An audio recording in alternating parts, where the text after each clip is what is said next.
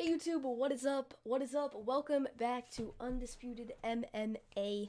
Now today we're going to be doing a little boxing breakdown of Nate Robinson and Jake Paul's boxing skills. And yeah, we're just going to get into it. I'm excited for this one. And yeah, here we go.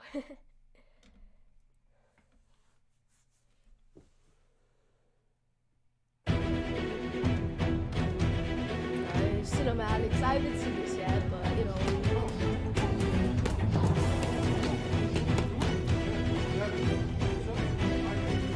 Alright, doing some slower pad work, looking pretty good technique wise.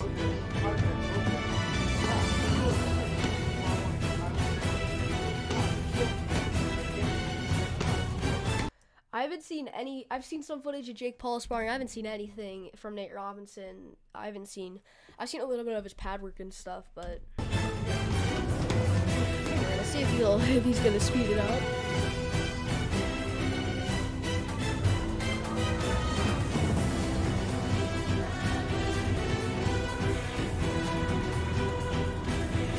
Some pad work. I mean, not the cleanest pad work, but also not terrible.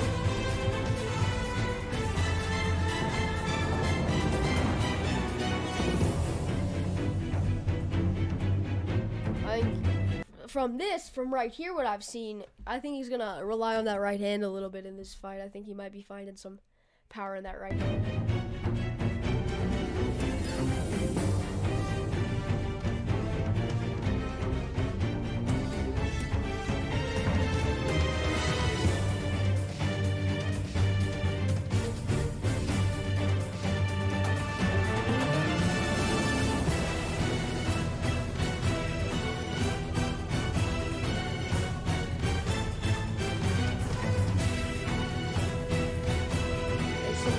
Double jabs and then some nice combinations here.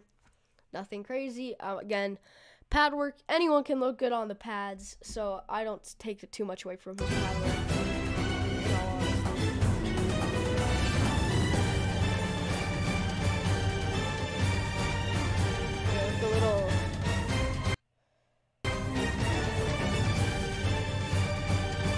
Yeah, I mean, at the end of the day, anyone can look good on pad work. Not the best indication of skill at the end of the day.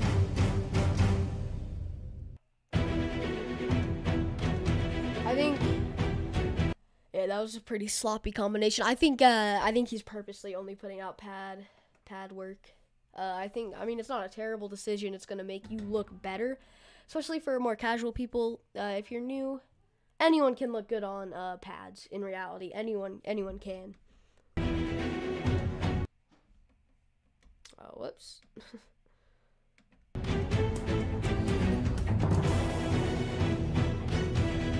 Alright, well, got his footwork. Never mind. Yeah, I'm just gonna pay attention to his footwork here. His footwork's not looking bad at all. Obviously, slower, and it's obviously not in a situation where you're gonna need to show that off.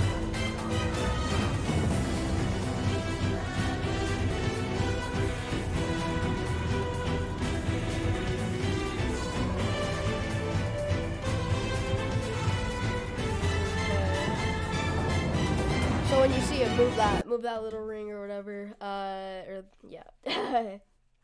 when you see him move that, you might think the footwork's a little sloppy, even in this controlled, chill situation.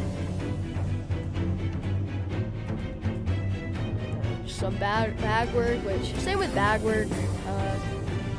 You might get on bag work.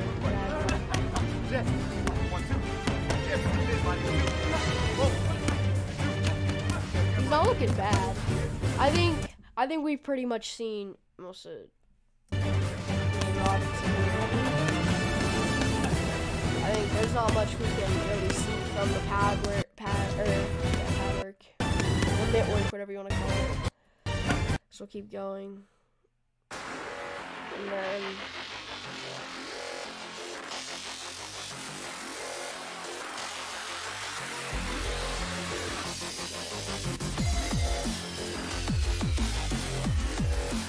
Jake Paul. Yeah, just some body work. These are old fights. I think he's definitely improved. Then here's an older sparring match with an MMA fighter. Very sloppy. Throwing that. He's like throwing that with a slap almost. But that's a real sloppy punch. These are all really sloppy.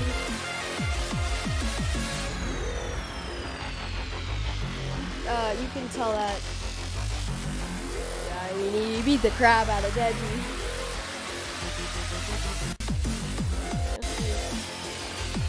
When he absolutely destroyed Joe Weller.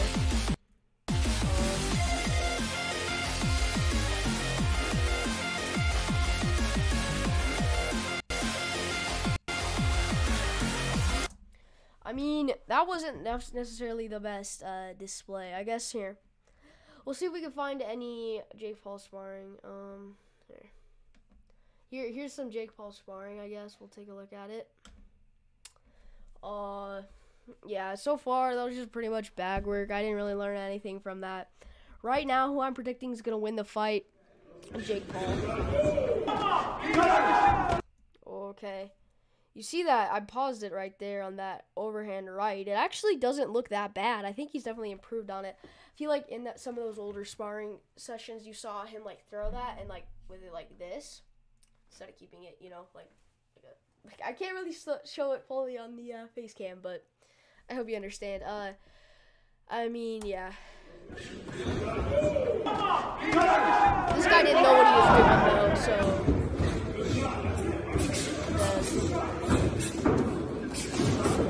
Great, good body work.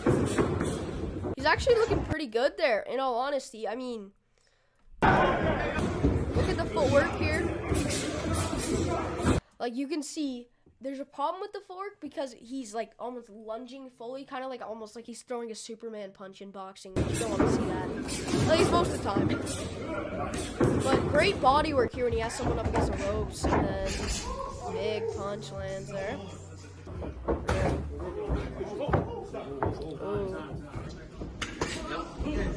Ooh. Yeah, you're seeing, I mean, some of these guys seem like they don't know what they're doing either, and it's just to make Jake look good. Let's see where we're at.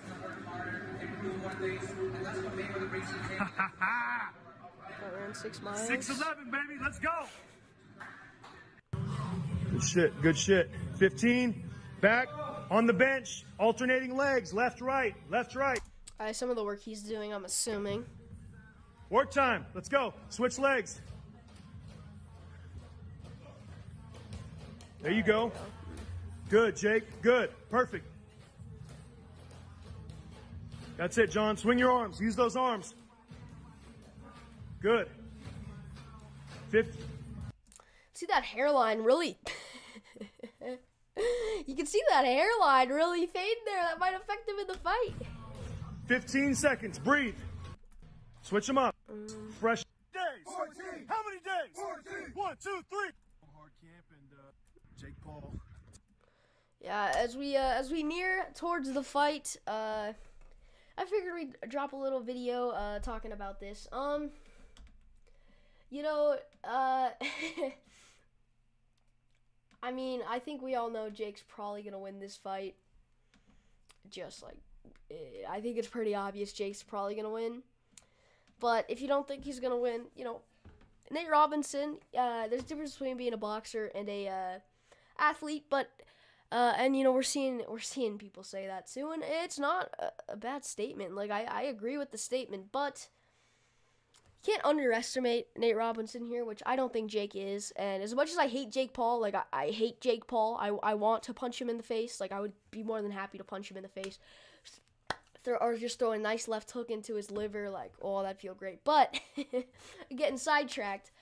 You know, I think Jake's gonna win this fight, and then he's got some other people chirping. But I think the next fight, I hope the next fight is KSI. I think we all do.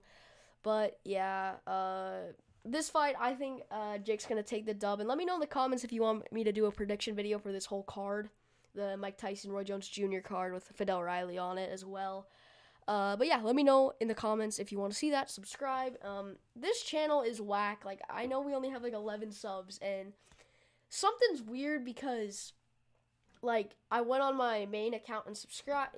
Long story short, it didn't go up a subscriber. So whatever, it's not a big deal. But anyways, I appreciate any support on the channel. And go subscribe to the main channel, Jack Easy Raps. And yeah, I hope you enjoyed this video. Let me know if you want to see a video like this in the future. And Undisputed MMA, out. Peace.